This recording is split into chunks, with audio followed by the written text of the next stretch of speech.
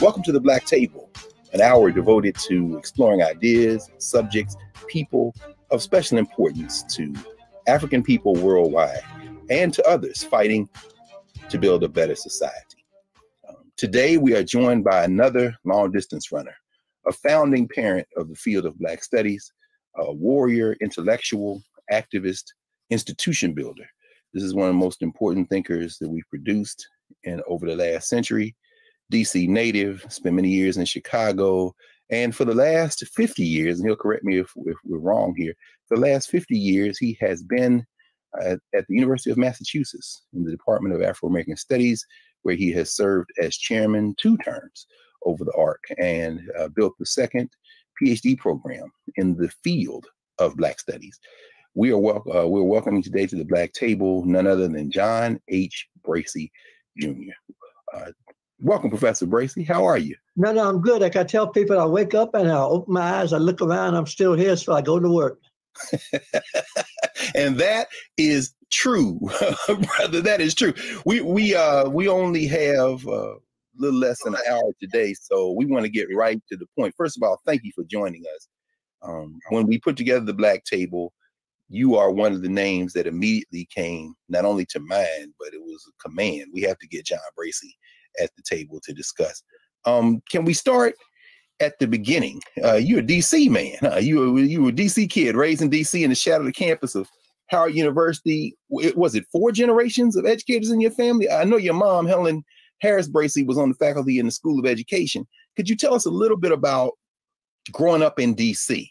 Because I still find it hard to believe that Sterling Brown helped correct your writing and you knew Dorothy Porter, Wesley. Can you talk us about what it was like to grow up in DC? I guess this would have been the 40s and 50s. Yeah. I was actually born in Chicago, but my father worked as a waiter on the Pennsylvania Railroad.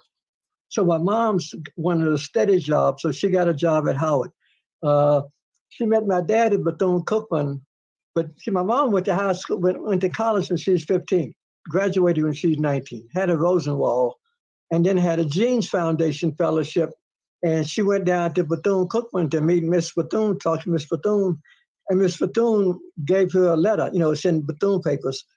Go over to the dean of students. I want him to hire you. And that's what the recruitment process was.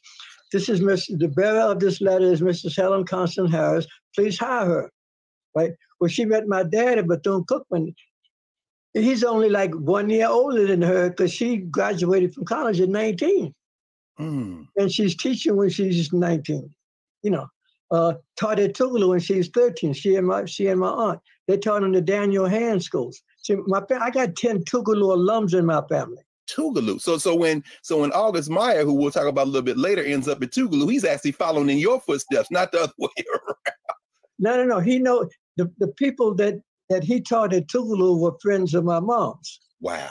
So when I did a book with Augie, they started laughing because they said Augie was crazy even then. They said Augie would go around reading and bumping into the light post and apologizing to the light post and all this stuff. I mean, Augie was a trip. Right? So when I first met him, he knew all of the same people I knew. But my mom's wanted a steady job, especially because I was born in World War I, 3 months before, Pearl Harbor, right? So there weren't a lot of jobs. So she said, I'm gonna stay fixed. And so she did Tuskegee, and then she went back to Howard, right? And so I grew up on the campus of Howard University, right? My dad was gone because he's on the railroad, right? So, it was like a female-headed household.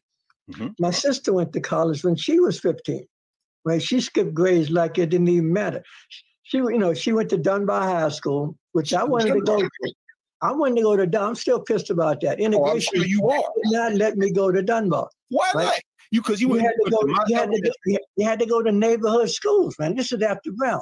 But I know you went to Banneker Junior High School. Yeah, but Banneker was a junior high, and I was ready to go to Dunbar. Yeah. But then they integrated the schools in D.C., so you had to go to a school in your neighborhood. So I had a choice. I could go to Cardozo with all the gangbangers, right? All my thug friends. I said, I ain't going. No. I already know y'all. Like I ain't fooling with y'all. The Jolly Stompers, Joy Park, all them. Right? I said, no. So you had a choice of Roosevelt or Coolidge.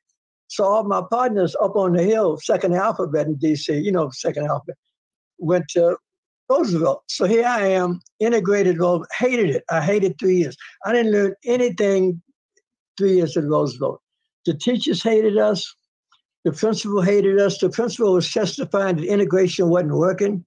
They were always asking you to join the army. I mean, it was like war. I was at war for 3 years in high school. Bob, I don't want us to leave this for a second, just to sit in this for a minute, because so far you've talked about Black institutions producing this incredible standard that you were born into, but then you become a shock troop in integration. You literally lived that intersection, huh? But that's what the irony was. The irony was that what we wanted, if you look at the early Black studies, what Mike and all and I wanted was to have Howard University in microcosm. Yes, sir. Right? Because I knew more than the white folks did, because I had to know their stuff, because I did. I mean, I can quote me some Shakespeare. You know, you have done the state some service and I know it. You know, all that kind of stuff. I can do it. Yes, sir. Yes, sir. Yeah, went to the sessions of sweet silent thought, I sum up remembrance of things. I can do some Shakespeare, right? But you can't do Langston Hughes. No, sir. Life for me ain't been no Crystal Stair. No, sir. Right? Or no Dunbar. No, an angel Sterling Brown, who you knew. You knew Sterling Brown as a kid. And that's right. And that's how you signified on somebody. When you come at me, don't come by ones and twos. You better come by tens. No question. That's Sterling Brown. No. If you have Dunbar High School, you're saturated with poetry and culture. Right? You're saturated with it. I studied violin for 12 years. I played first violin, studied with Louis Jones, right? Who Du Bois said was the greatest Black violinist of the 20th century. That's right. That's right. That's what free. He knew my mom. I didn't pay a penny because we didn't have any money, right? So whenever I went to violin lessons, he put me in whatever class was happening. So it might be an ensemble, it might be a full orchestra, it might be two people. He said, play with them. So I got the best free music education you could get, and you had to take tests on music theory. My God. Yeah, and not only that type of education, in the cultural grounding, you've written extensively, and by the way, you all over 24 books, either edited or introduced or single author, not counting all the other publications, but you've written about music.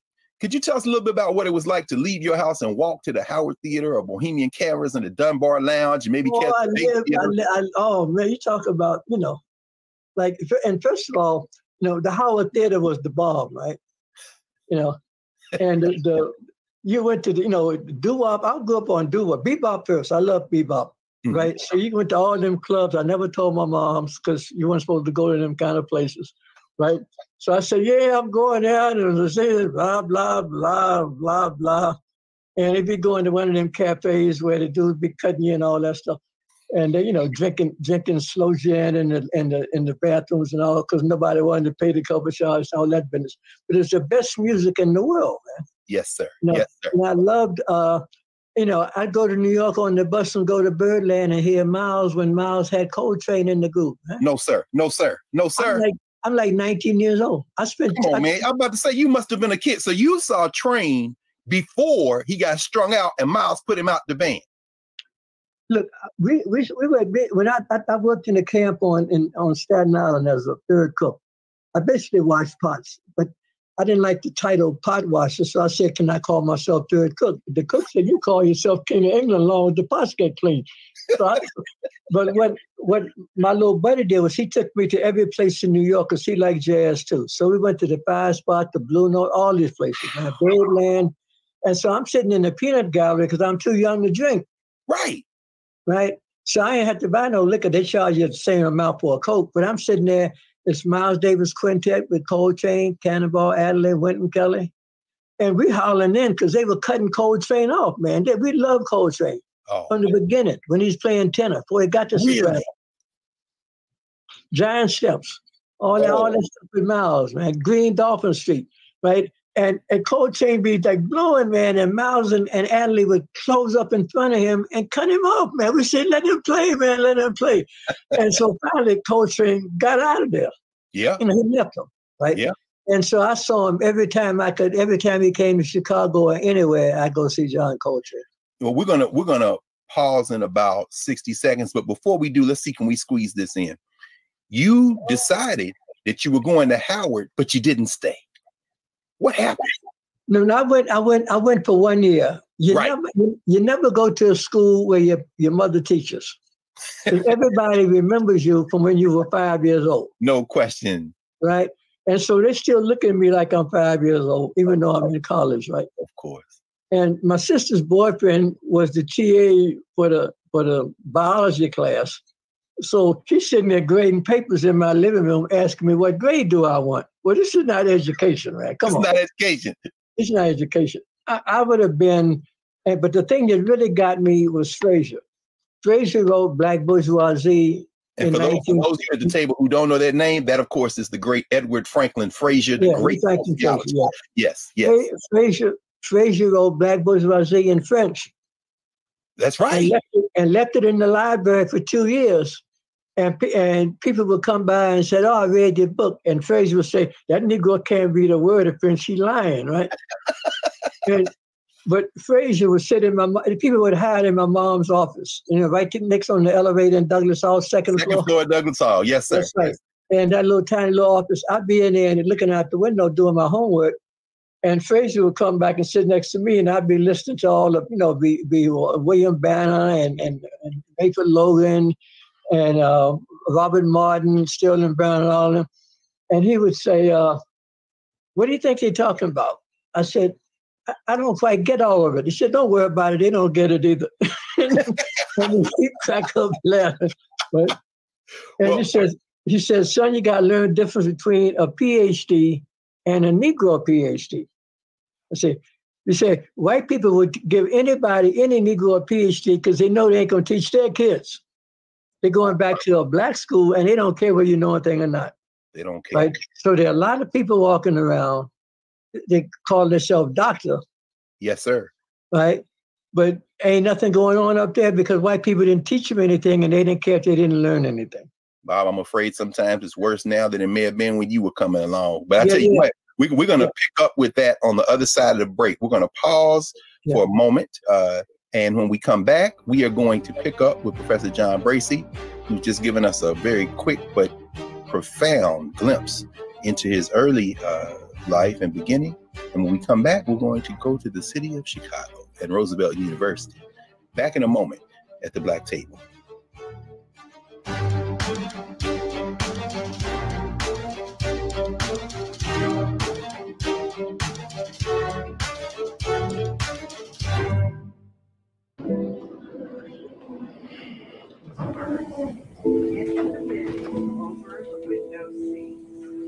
These are the only bins that will accommodate larger overboard.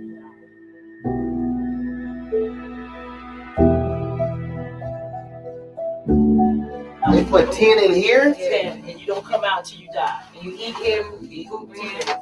Oh my God.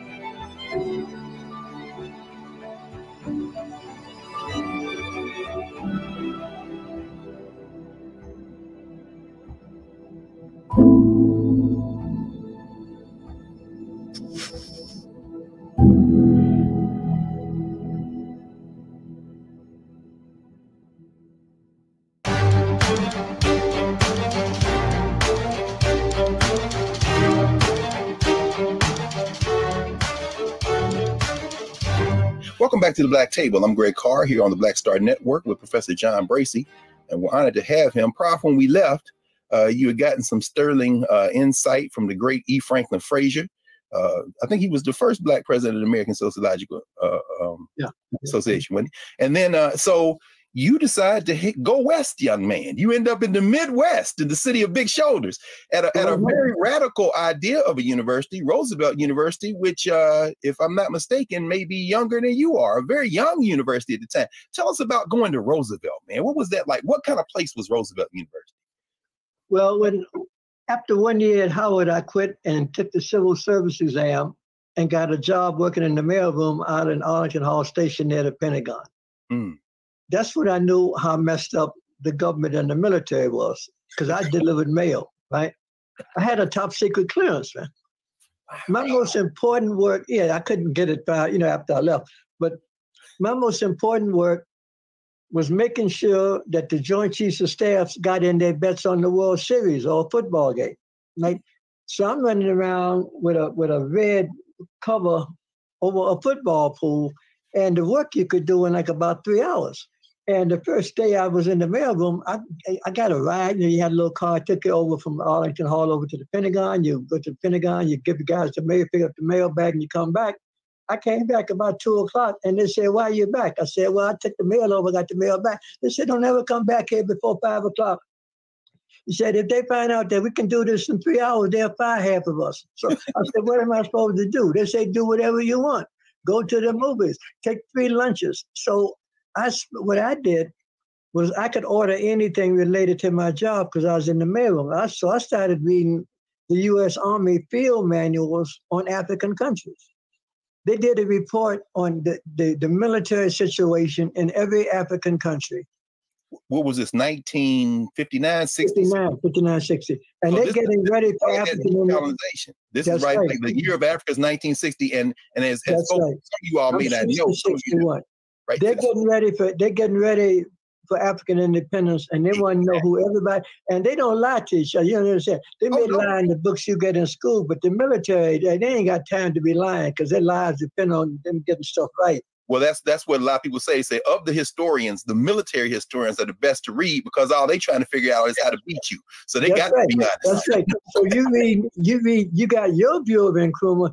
They got an inside view saying he's this, and this, but we got him on this one over here. We got him on this one over here. And this is where we can go after him. Right. And so I'm reading every African country I can get my hands on. Right. And this is part of my job. Right. Then they taught us how to run. We had to run the movie projectors.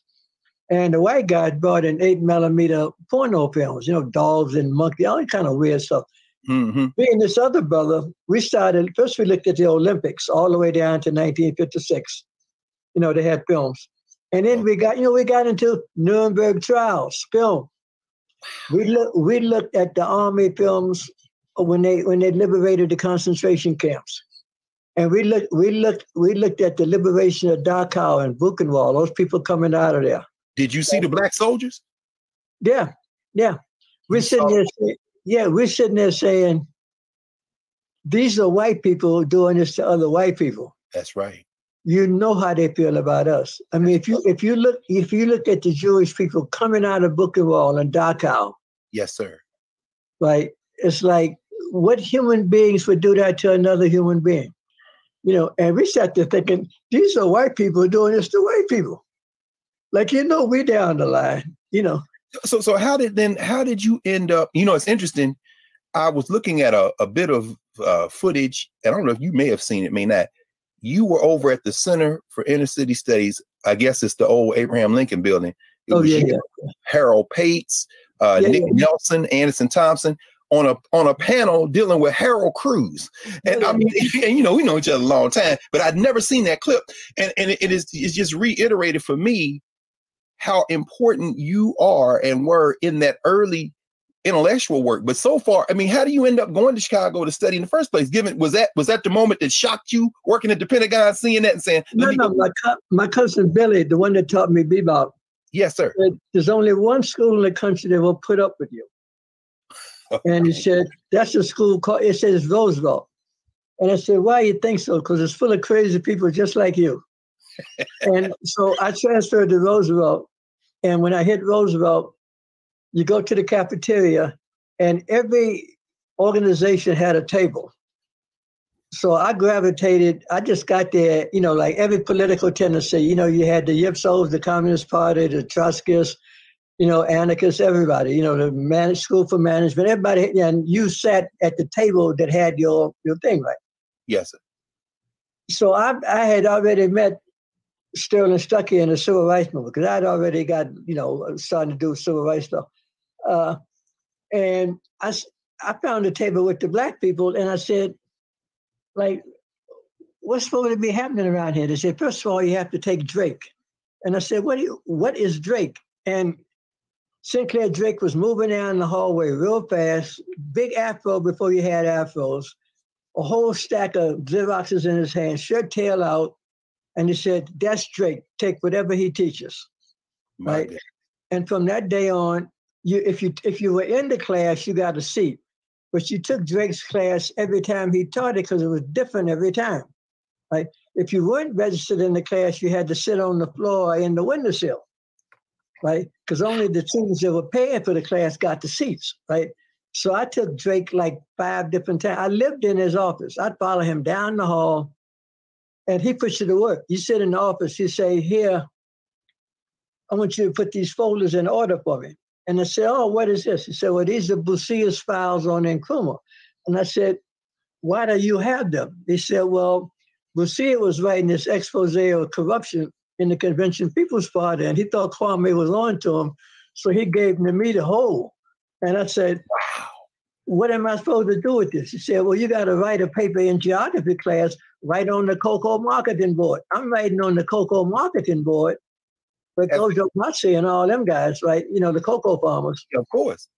As an undergraduate at Roosevelt University, under the tutelage of the great, and for those of you who don't know this name, write this one down too, John Gibbs. He's the greatest teacher I ever had. Man, I love St. Clair. Right? But Drake wasn't alone on that faculty, huh? There was Lorenzo Dow Turner was on that faculty. Turner taught on Saturdays. African culture and New World. He taught on Saturdays so community people could take the class. It's so important, y'all. And for those church folk, people would come. He would give you a test at the first day of the class. He said, if you can identify the origin of these songs we're going to play, you get an A in the class. So he'd play like a clip out of a song, right? I said, oh, we know that. That sounds like my grandmama's church. They said, no, that's Barbados. He said, oh, crap. And he said, okay, what's the next one? Then he played da-da-da-da-da. You say, well, okay, if that was, then that must be Alabama. He said, no, that's West Africa. He said, you don't have to go to Africa to find Africa. Africa's in you. It's here. American culture, the great, it's here. The Lorenzo, man, my God. And he could break down your accent. I threw him off because I was born in Chicago, but I grew up in D.C. And he said, you don't have a Midwest accent. You got a Southern Mid-Atlantic thing in there. He could do that. And he would say, you got Mid-Atlantic and I don't know, that you got any Gullah in your family? I'd say, yeah, my maternal grandparents were from South Carolina. He said, yeah, I can hear it. I can hear it in your voice. Oh, and yeah. I said, like, whoa. I loved him. Quiet, gentle man. But he was spying on the Portuguese for African liberation movements, Roland Roberto and all them. He was saying, look, you going around recording tapes of people singing and dancing, why don't you keep track of how they're treating them? So he went back and wrote a report on how Portuguese colonialism was hurting Black people, Africans. And then he published that, and then he said, they wouldn't let me come back and finish up my field study, but I guess that's okay. And he just is calm about it, like he could have gotten killed doing that. Of course. He was in danger doing that. But he just that's his duty. He said, I'm not just there to study Black people. I'm there to use my knowledge of Black people to put me in a position where I can help Black people. So he is risking his life going to Portuguese territories, gathering data on Portuguese imperialism. See, and as a radical at all.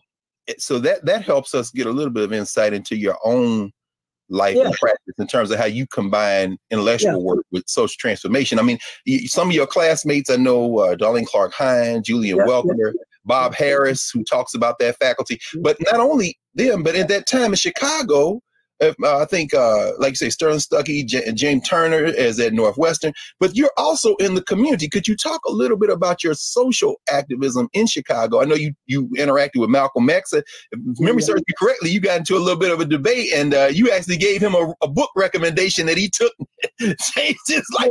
Talk a little bit about Chicago and social activism during that period. My whole life, I was always taught. I'll tell you where it got started. When I was 4 years old in World War II with my Sanford, Florida, with my grandfather, who was a mechanic on the Atlantic Coastline Railroad, could take apart a locomotive engine. I was too young to go to school, so I hung with him. Every Sunday, he had a full-length mirror in the hallway, and he'd dress up in his white suit, straw hat, cane, and I'd have my little white suit, short pants, white shoes, my little bow tie, and he'd look at the mirror and say, Sister wrote Bracey, Lord ain't but the one, and say, and who are you, sir? I would say, I'm John Henry Bracey Jr., sir. Lord ain't but the one. So from the time I was 4 years old, I knew who I was. I wasn't nobody else. Right? Yes. So I could get along with anybody because I wasn't going to join everything that showed up. Yes, sir. Right? I have friends that are Muslims, but I'm not a Muslim. I can go to the Nation of Islam and tell Malcolm, like, I ain't joining. Malcolm said, why don't you come and join us in the Nation? I said, I ain't wearing no bow tie. I ain't selling no newspapers. Yes, sir. So I'm going to go to Pepper's in the Trocadero and get me some pig ear sandwiches, drink me some gin, and listen to some blues. And Malcolm laughed and said, I was there once too. I said, well, I'm still there. I ain't left yet. And he said, well, okay, you can work from the outside. No, if you know who you are, then you're not afraid of other people. Like I'm not a separatist. I'm not afraid of white people. Right. I'm a nationalist. That is to say, if we're the majority in a community, we should run that community. If it's a nation state, a neighborhood, or a city, if Black people are the majority, they should have, if you believe in democracy, let's have the power in that. Let's pause here for a moment, Prof. When we come back on the other side, let's pick up exactly there. As a nationalist, as a Pan-Africanist who is not a separatist, such an important ideological distinction. We're going to pick up on the other side with you and your intellectual work and interests over the years, extending out of those Chicago years. But we're going to come back in just a second here at the Black Table with Professor John Bracey. Back in a minute.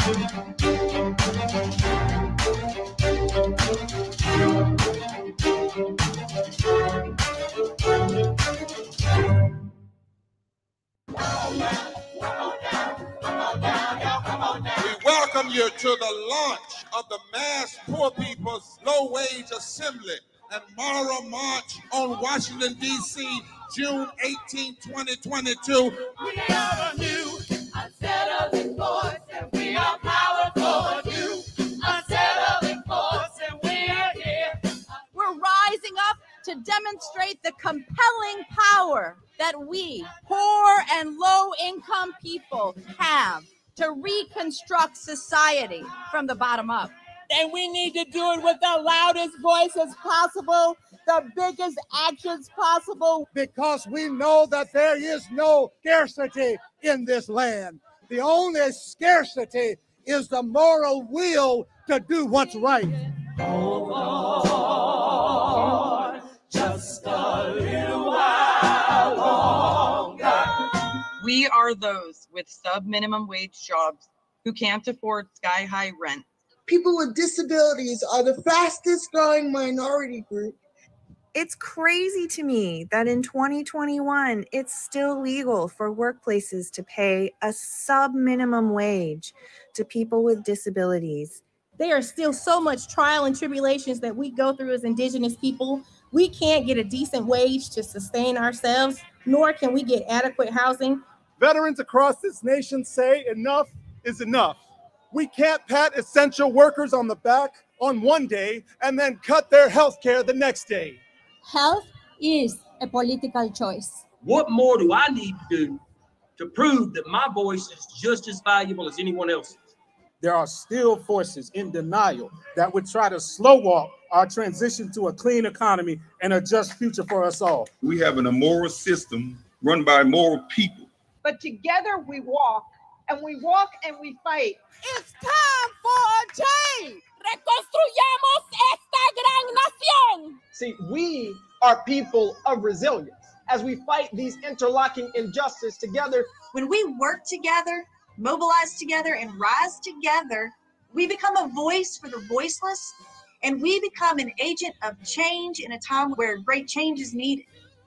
We need the third reconstruction to ensure that deaf people, people with disabilities, and all people can have the right to live and to thrive. We know what they are doing, but the question is, what are we going to do? Reconstruction begins when we change our mentality and say it's time for you to get your foot off of my neck. Justice is coming soon.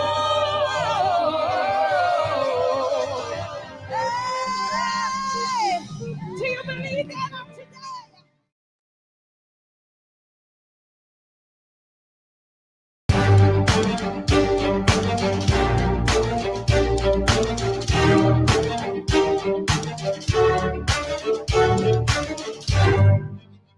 Welcome back to the Black Table. We are engaged in a riveting conversation with Professor John Bracey of the University of Massachusetts, Amherst, one of the founding fathers of the field of Black studies.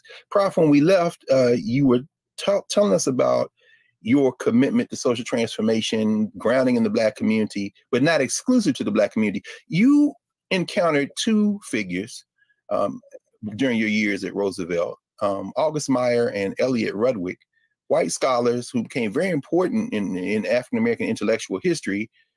But you talk about the importance of mentorship. They didn't treat you like a student, did they? Because in the space of a handful of years, you all published so many. How many books did you all publish together? Was it 13, 14? Like 12, 14, something like that. Yeah. I mean, everything from Black workers, the book called The Rise of the Ghetto, Conflict and Competition on Black Social Movements. You wrote about Black women, free Blacks. The book that we probably were introduced to more than any single book was, of course, you all's edited book on Black nationalism in America. Could you talk a little bit about, because these are white scholars, and I know there was back and forth. Remember Mac Jones and them, like all these white guys coming in, but you didn't run from that. You wrote about your Blackness, but you did it with these two white authors. Talk a little bit about your relationship with Meyer and Rudwick, if you don't mind. Look, my view is that Black people are so important. I want the smartest white people to study them too, because we're not going to win if Black people only study Black people for Black people. We're a minority population. We need at best to neutralize white, people, or to get allies who know your work and your people as well as you do. And so you want the smartest white people to study Black people, right? And we won that one. If you name the top 10 white American historians, they write about Black people. Eric Foner or David Blight. Right? You make a reputation as a white scholar, Eugene Genovese. You write about, if you look at the top 10 white scholars, they write about Black people. We won that. Because if memory serves me correctly, it was C. Van Woodward, right? That you put in Malcolm's hand. I mean, you told him you need to read The Strange Career of Jim Crow or something like that. No, it was Stamp, Kenneth Stamp. Oh, it was Kenneth Stamp. Yeah. Kenneth Stamp was a Trotskyist. Right, I didn't know all these connections to Augie. See, Augie's a Shackmanite. People forget that. Augie was the left, but he never told anybody. Wow. He's a Shackmanite, and he's the one that had me read Max Shackman, Race and Revolution. Nobody reads that stuff at all, man. These things are, and there's a network of Tom Kahn, Bayard Rustin, and Augie who are Shackmanites. Interesting. So Augie's a radical, making like he's a liberal because he's afraid of McCarthyism. And then just to bring it full circle with your own life, a woman you knew as a kid on the campus of Howard University, Dorothy Porter, Augie Meyer writes about the fact that she led him by the hand through the stacks in the Moreland collection to write his dissertation, which of course became Negro Thought in America. But you didn't know that at the time, I guess, when he was on. No, I didn't know. What got me about Augie is that he knew all these people that I knew. Like, I used to do my homework in the Moreland Spin Garden because nobody was in there. Right. Nobody. When I'm in elementary school, and my sister and I would come up from Mott Elementary School. My mom's is teaching. She's director of student teaching. She taught Toni Morrison before she was Toni Morrison. She taught Amiri Baraka, because you don't know that you're going to be famous. No question. Right? So you got to get a teaching certificate because you can get you a job teaching. Yes, sir. And my mom was director of student teaching, Roberta Flack. She integrated the music department at Alice Deal High School with Roberta Flack. Yes, sir. You could see Roberta Flack for $1 out on Alabama Avenue in a trio before you ever heard of Roberta Flack. Cost you $1. So while your mother is literally crafting these folks who now, of course, are globally legendary, you're in the Moreland room being babysat intellectually by the woman who ends up directing Augie Meyer's dissertation before you met. You knew Dorothy Porter. She's in there watching you, basically. She did the same thing to me. I would sit there and I say, Miss Porter, I got to do a paper on Toussaint Louverture. She said, come on in the back. She take you to the back and she pull out primary documents. And so I could write a paper for junior high school based on primary documents. My God. She said, don't read what they say about Tucson. This is what Black people say about Tucson. So this is what Haitians say about Tucson. So let me. And she trusts it, yeah. And again, given the time, I just want to make sure that so she does the same thing with Meyer, who then becomes one of the major figures in African American intellectual history, and then turns to you as an undergraduate at Roosevelt, along with Elliot Ruderick, and says, "Come on, we're getting ready to publish all these primary documents and do this intellectual history." How did that influence your own work? Because you've shaped so many careers. I think about even my generation: Stephanie Evans, Kathy Adams, who of course is on our here often.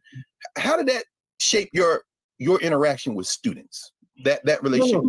They treated me like an equal. I have yet to understand why or how, but I was never patronized by people that were older than me. They treated me as an equal. The only people that I was deathly afraid of intellectually was the Washington Park Forum. It's the one place I never spoke. Otis Hyde. These were working class Black people, radical Black people. They knew more about everything than anybody. And I would watch them eat up people that stepped into that circle. Otis would say, we have a young man here from the University of Chicago, and he's going to tell you something about slavery. And people would kind of chuckle and say, come on, bring it. You run your little mouth about what you learned at the University of Chicago. These working class people that worked in a packing house and worked in the steel mills ate you up. They ate you up. That's beautiful. They humiliated you. They ran you out of there in shame. And Otis would say, and we have a young brother here from Roosevelt. Do you have anything you want to say? I said, no. You're not getting me in there. I ain't doing that. Like I know my elders. I know who know what. Like I can do that at Roosevelt. Well, I ain't stupid in that circle. Otis read everything. Otis was a working class brother. Otis Hyde. He read everything all the time. He would correct you. You say something and say, that's what not that. Read the third volume of Capital. You're quoting the first volume. My God. See, Prof, I hope our viewers really understand the lesson you're teaching us now. Because I know for those of us who apprentice with you, been deeply influenced with you and conversation with you, that your generation, I think about Anderson Thompson, I think about Michael Thelwell, I think about, so many others, Ernie Allen, a lot of people who end up at UMass, for example, with you. Yeah. That is y'all's attitude. You're no respecter of institutions. And I know we don't have a whole lot of time, because, we know you've edited volumes of the Revolutionary Action Movement papers with your friend Muhammad Ahmad and so many others. We could talk about some of these formations, the NAACP papers work you've done, but I want to at least get us to the University of Massachusetts, where you've been for 50 years. I think this is the 50th year, right? And, you all created the second PhD program in African American Studies in the country. But more importantly, you established a beachhead to bring the sensibility you're describing now into the academy. Could you talk a little bit about the Black Studies fight, the fight to establish Black Studies, and what you've been doing over these last decades now to keep that fight alive? And I know we all know it really is a fight. Could you talk a little bit about that? No. What we did, we didn't come to UMass grateful to be there. We brought in people that were better than the white people that were there. So you say you want African writers. We got Chinua Achebe. I'm the one that got him to do that chancellor lecture. Randolph Bromley was a Black chancellor. And he said, get on this committee about lectures. I said, I don't want, no, get on this committee. I get on the committee, they start nominating all these white people, blah, blah, blah, blah, blah. And I said, excuse me, have you heard of Chinua Achebe? They said, who is that? What did he do? I said, well, I happen to have his beta right here.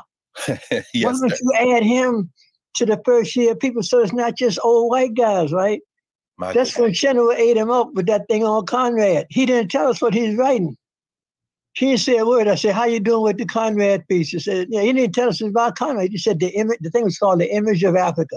And Chinua didn't say a word to nobody. He didn't have they added the subtitle after the thing came out. But Chinua said, yeah, I'm writing about the image of Africa. And I said, well, that's a broad topic. He said, yeah. And Chinua ate him alive. We hooping and hollering. We in the auditorium full of people.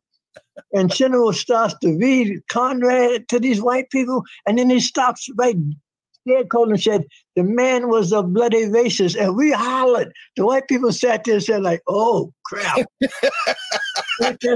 Conrad, I wrote 3 books on Conrad. They said, "General just blew him out of the water." Out of darkness. What year was this, Prof?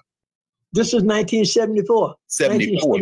So by the first Chancellor's lectures. The first Chancellor's lectures. But by then, you all reach far beyond the academy. Where you Sonia Sanchez and Archie Shep, and so. I mean, could you name some of the people y'all brought to? We brought the year I came. They were look. We got there because of Herbert Aptheker. Herbert Aptheker was supposed to come with the Du Bois papers. Harvard wouldn't take the papers because they said Aptheker was a communist. And Aptheker said it's also because I'm Jewish, right? Then there wasn't no Apthekers on Harvard's campus. Right? My God. So the papers came down to UMass. And by the way, those of you who haven't read Herbert Aptheker's biography, did you write the foreword? I'm trying to remember now. I have to look for it. No, I did a preface to the American Negro Slavery Votes. Yes, to American Negro Slavery Votes. Right, new edition. You know what? Let's pause here, Prof, because we are running right up against the clock. We got one more block. When we come back, I want you to pick up with there to talk about those early days at UMass, and then we'll end with you kind of visiting some of the broad themes in your work and what you're working on now. When we come back right after this break at the Black Table with Professor John H. Bracey, Black Star Network. Back in the moment.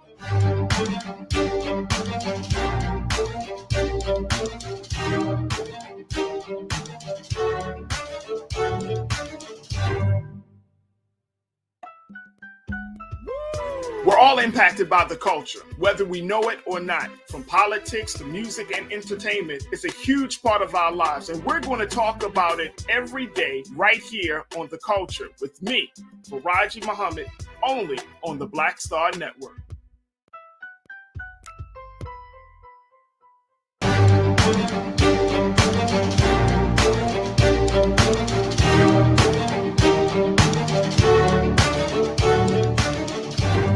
Welcome back to the Black Table. I'm Greg Carr here at the Black Star Network with Professor John Bracey.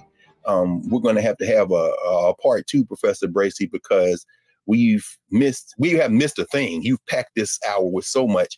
When we left, you were talking about the early days of the UMass program and the folks you were bringing in. And in fact, you mentioned Herbert Aptheker. Of course, we know now the library at the University of Massachusetts is named for W.E.B. Du Bois. Could you talk about what you all have tried to achieve and in fact have achieved with that program? I know, of course, I went to Temple, which was the first PhD program in African Studies.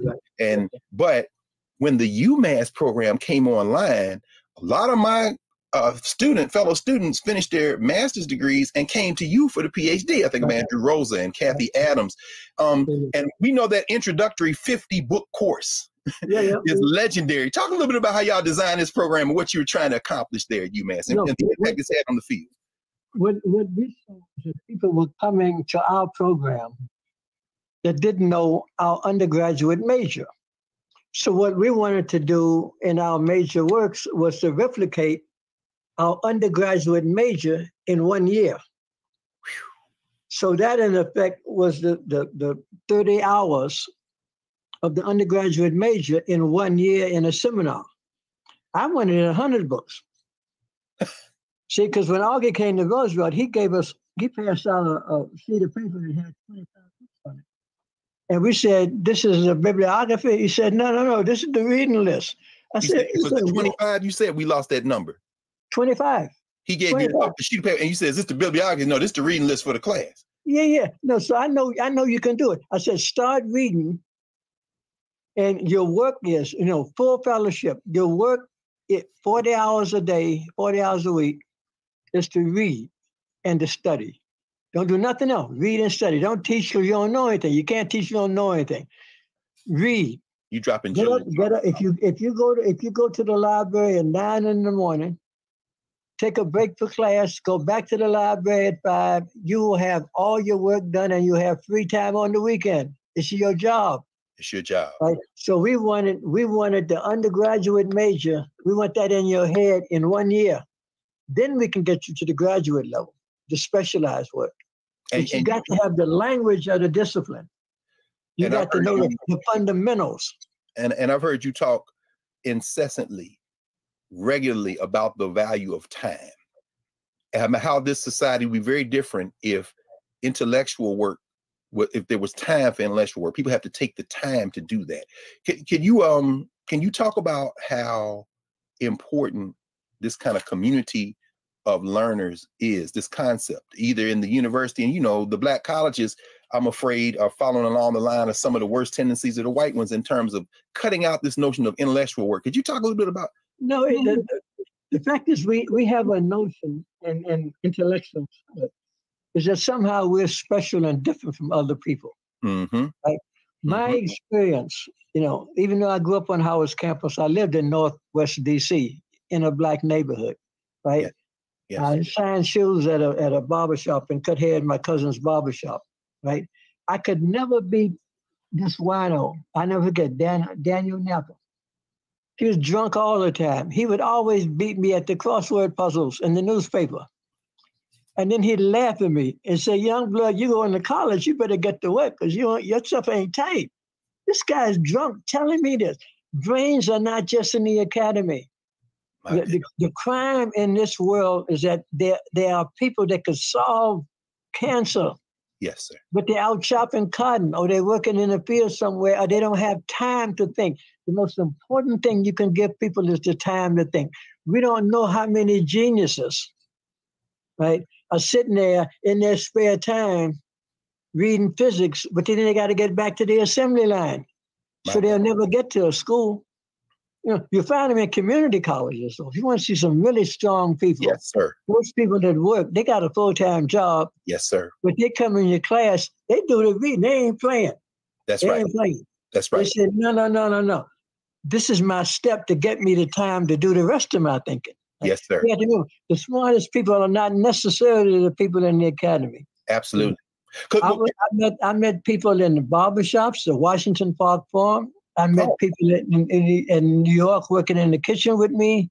Of course. They could school me on a lot of things. Of course. And so don't think because you grew up on a college campus that you know everything. You say, no, you know what you learn on a college campus. But can you learn about this? Do you know this? Much of your writing and much of your work documenting social movements has kind of been focused at those folks who are not at the university.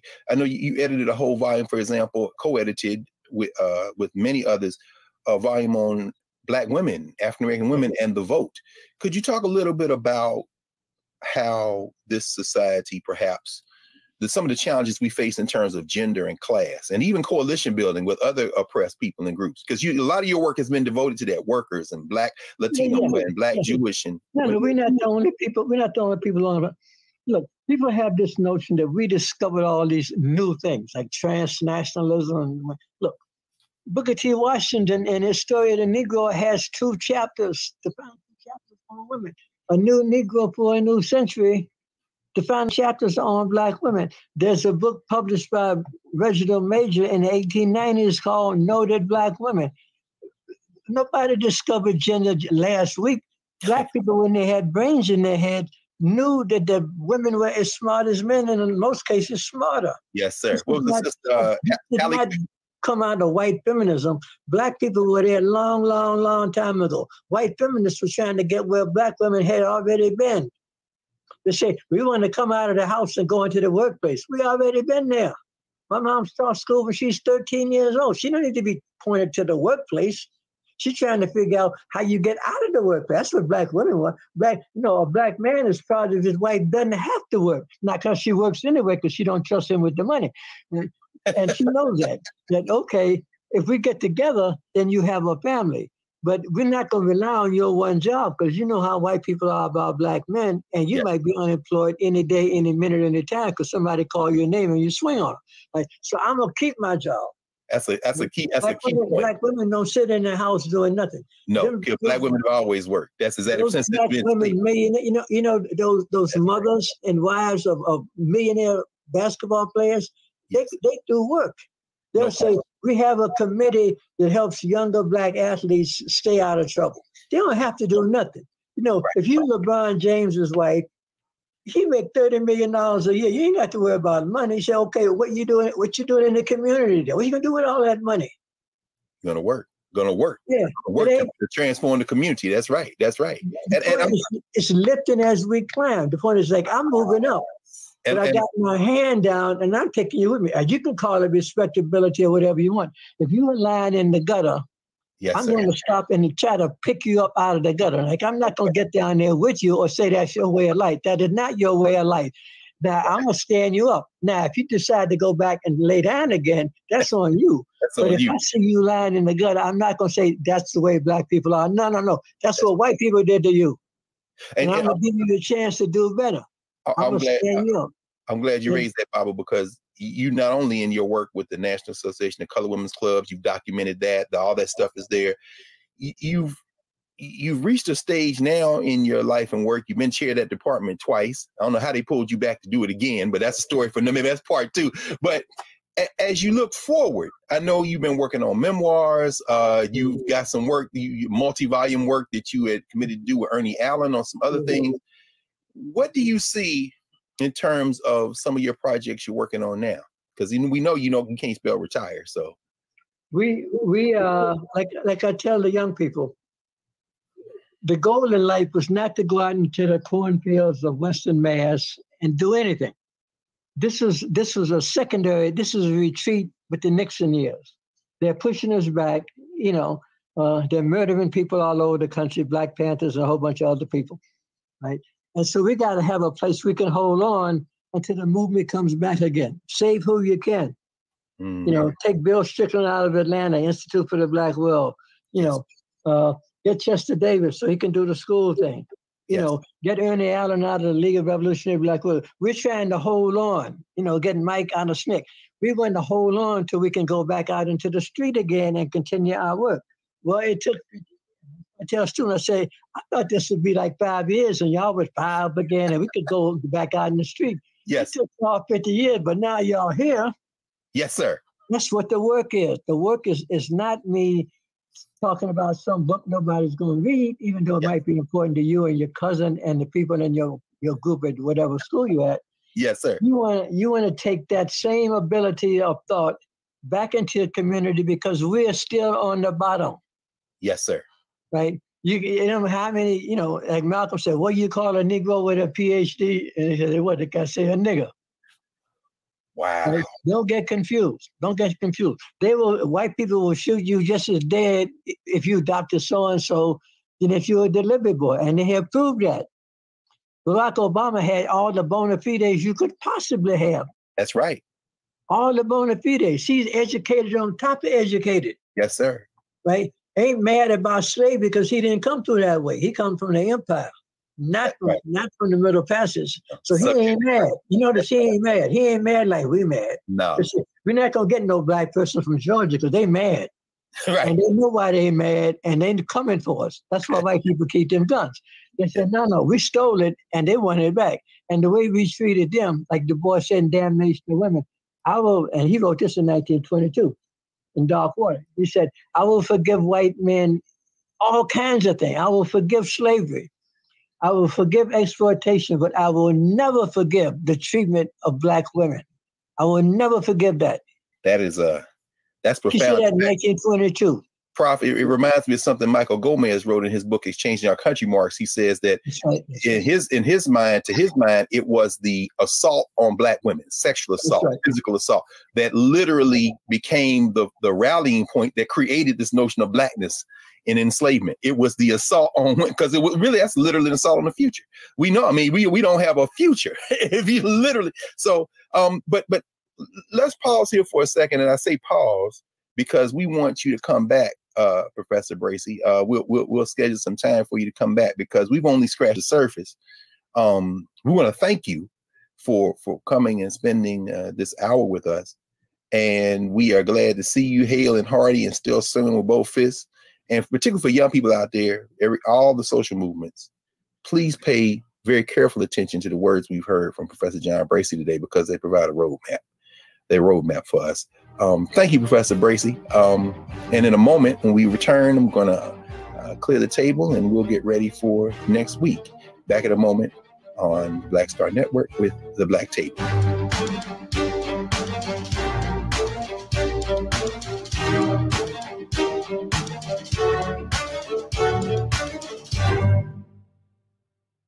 Don't you think it's time to get wealthy? I'm Deborah Owens, America's Wealth Coach, and my new show on the Black Star Network focuses on the things your financial advisor or bank isn't telling you. So watch Get Wealthy on the Black Star Network.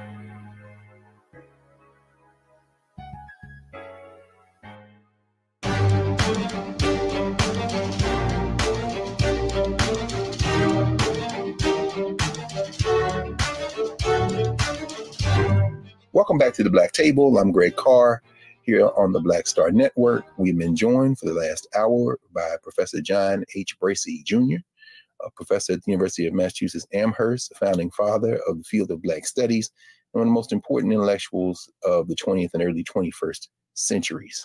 Also an institution builder, non-parallel. And as we heard Professor Bracey discuss today, the importance of intellectual work, it can't really be overstated, but the importance of that work is also very important in direct relation to how it transforms the community and creates a better society. We heard him talk about the fact that when we think about universities, when we think about formal education, we think about the people who go there, who work there, who teach there, somehow perhaps being better than those who aren't. That's simply not true. We know, as the ancient Egyptians would say, that good speech, that deep thought, that the ability to think through problem solving is to be found among the masses of the people. And those who are the best at their jobs, like Professor John Bracey, know that and they practice that and continue to show us how to practice it. So join us next week for our next installment of the Black Table. And until then, everyone stay safe and we'll see you next week.